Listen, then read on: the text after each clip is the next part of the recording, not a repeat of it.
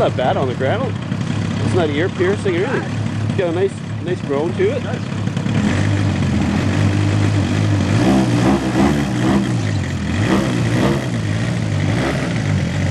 And does it ever idle smooth, eh, with that big prop on there? It sounds really solid.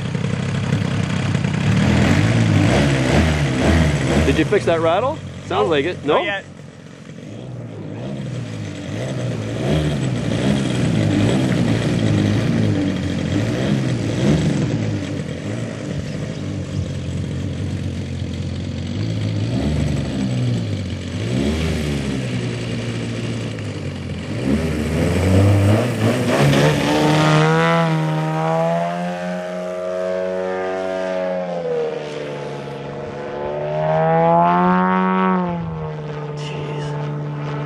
It still wants to rip.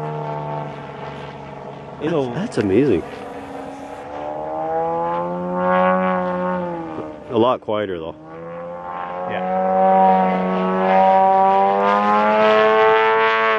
No. Oh, jeez. Holy mackerel.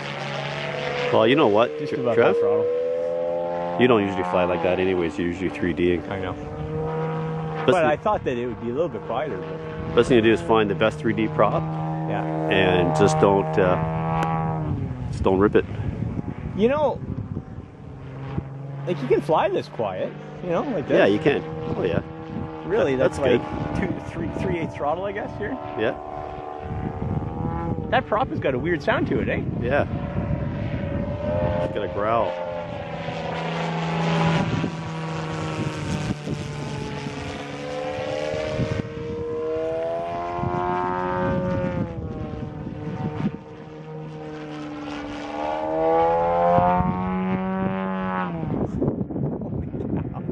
But it's not as ear piercing as the other one. No, I mean, I'm just flying a little bit quieter.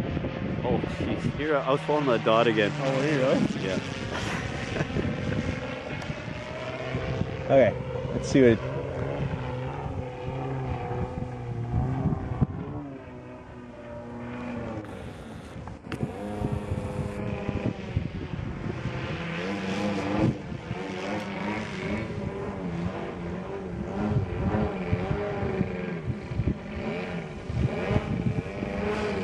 Oh, I'm used to the wind going the other way.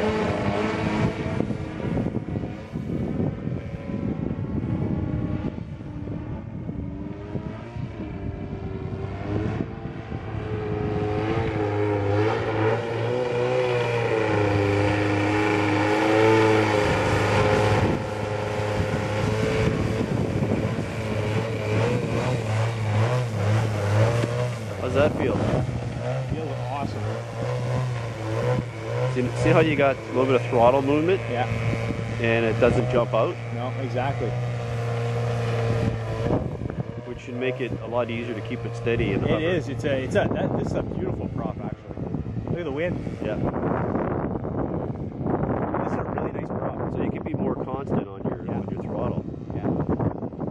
Now, for really ringing it out, I don't think it quite has the instant pull that the other one does. No. No, but this is probably more suitable for 3D. Right. It won't be ballistic on the pullout. Right.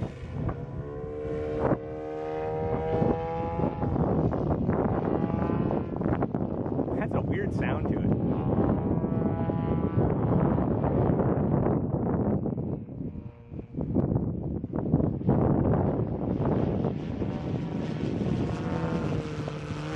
Okay, I'm gonna come down.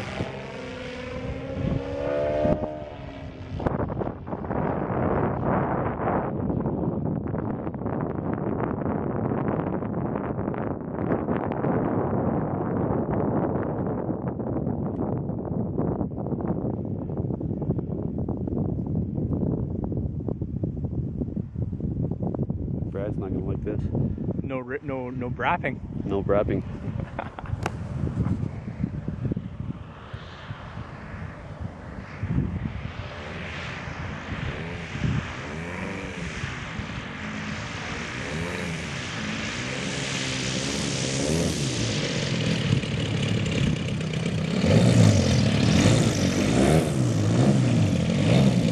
It's got a weird sound to it. I'm not sure if I like the sound of the prop, but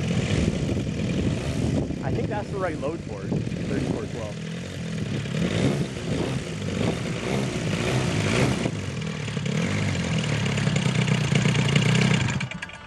I think that's it.